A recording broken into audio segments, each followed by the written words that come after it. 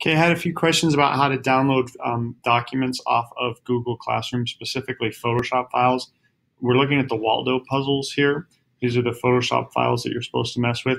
When you click on it, it opens a preview of the image, which is really tough because, yeah, you can't really download that and it's not a Photoshop file. So unfortunately, the little hidden trick is in the top right here.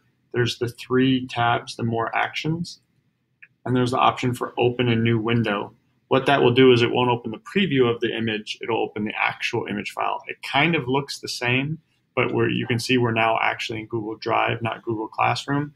And once we're in Google Drive, at the top right, there's this button, which is our download button. And that will allow us to download it.